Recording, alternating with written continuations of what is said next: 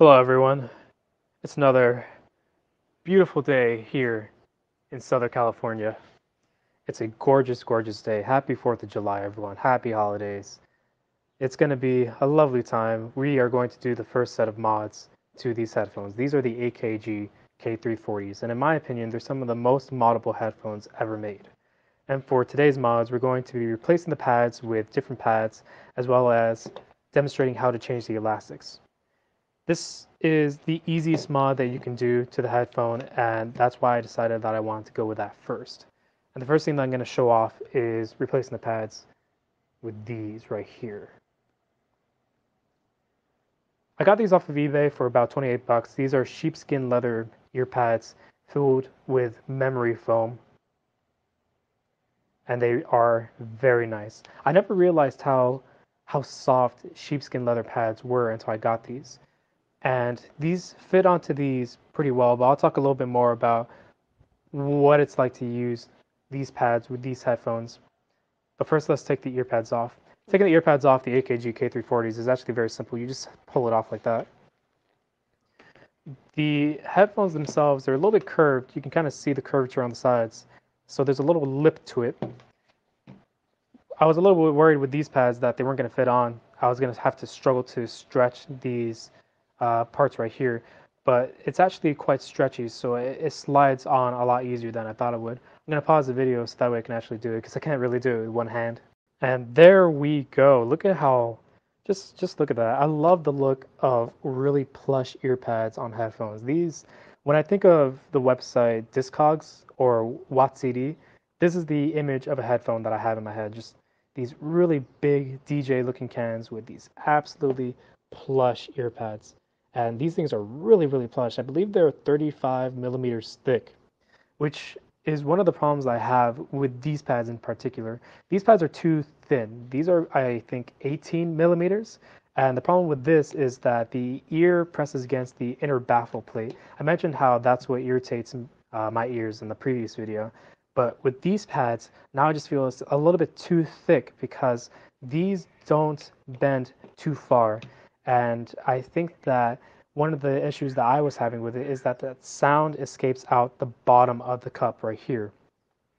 And that's an issue whenever I want to listen to music, because I feel like I'm always trying to readjust the ear pad onto my head in order to make it fit properly.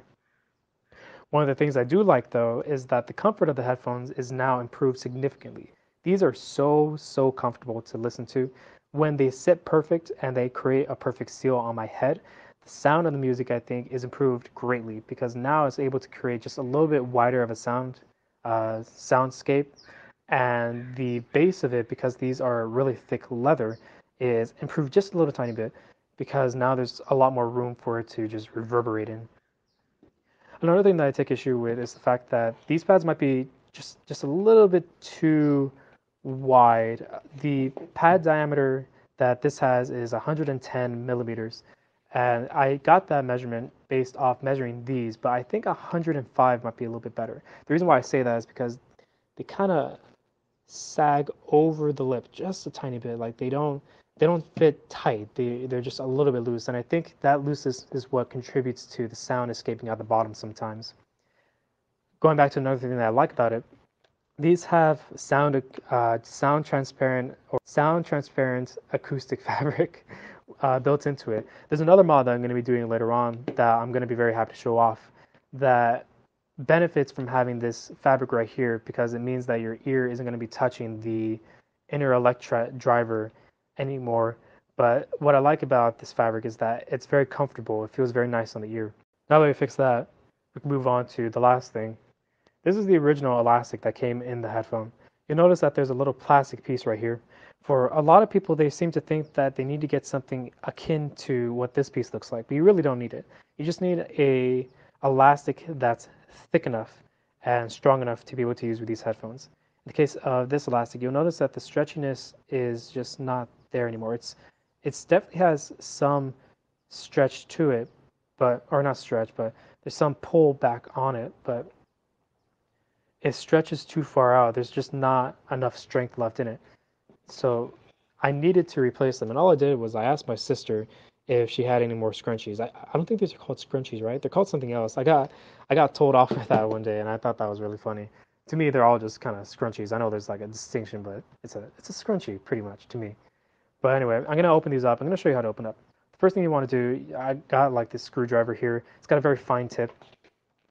I want to remove this screw right here on the front panel. I'm gonna pause the video while I do that. All right, there's the screw right there. So let's take this off. It's a little bit tricky to take it off and on sometimes. Let me put this down right there. You see a lot of the cotton stuffing that I shoved into there. So the elastics loop around right here. So long as you have an elastic that fits into that gap, you should be fine. Next, after you got that open, the reason why I wanted to start with this is just because it's the easiest one to take off. I prefer to take off the right ear cup for this video because there's one less wire to have to work with.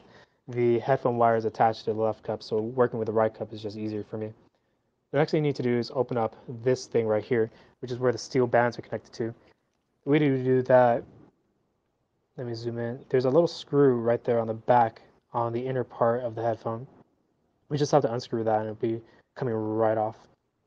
Let me pause it. Okay, so now it's off, and you can see it's already starting to come apart. You can kind of get a feel for how it's supposed to be assembled all together. Now we get a look at what it's supposed to look like on the inside. You can see it just comes up like that. This part right here, if we take a look at this piece, there we go. So there's a little plastic piece right here that when we look at it on the inside, it's supposed to hook around it like that. So whenever this slides up, that's how we get the tension in the headphone. One of the things I was debating was whether or not I wanted to eschew the elastic and just use some type of permanent string in order to make it so that way it doesn't stretch at all. I think that might fix one of the problems that I was having with the sagging and with the air or with the sound coming out from the bottom of the head cup. But that'll be an experimentation for another day. There's a few more mods I want to do before I even get into any of the other more interesting experiments. But with regards to putting in the new elastic, let me show you what the old elastic looked like in there. The old elastic, it would just be inside this little hole here, and then you put it on like that, and it would just sit inside the ear cup like this, like that. So it's the same principle. This little plastic piece isn't really necessary when the bend in the elastic can do the exact same thing. So if you can get something that's thick enough and strong enough, anything would really do. So don't try and make something that's overly complicated when it doesn't need to be. That's one of the things I find interesting about this design here, is that it really is an overcomplication of a simple thing to do. There was no reason to put this plastic piece at the very tail end of the headphone. All you really needed was just a simple elastic. Now once you do that, all you need to do is you get this piece. I want to start with this piece first because I want to, if we look at the other side, when you put the headphone back together, I want to make sure that the elastic loops around that little dot right there, just like that.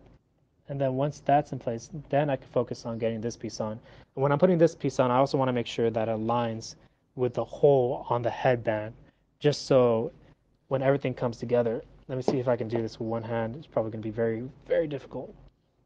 It's supposed to go together kind of like that.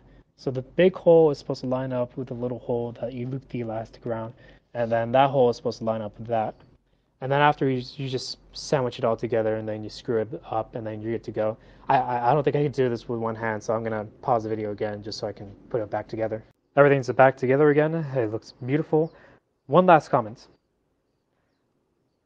I think, with considering the thickness of these pads, that whenever I wear these headphones, I look ridiculous.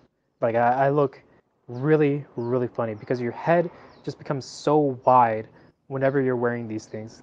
Because in order for these headphones to hit onto your head, they need to be stretched out to like this wide. And I just think I look hilarious. I think it just looks so funny. I'll take a photo of myself and post it while I'm recording or while I'm editing this video. I just think it looks hilarious. But anyway, that's all the mods that I have for you today. The next mods are going to be a little bit more interesting than these, and they're going to be a little bit more complicated. But for now, thank you very much for watching. I hope you all have a great day.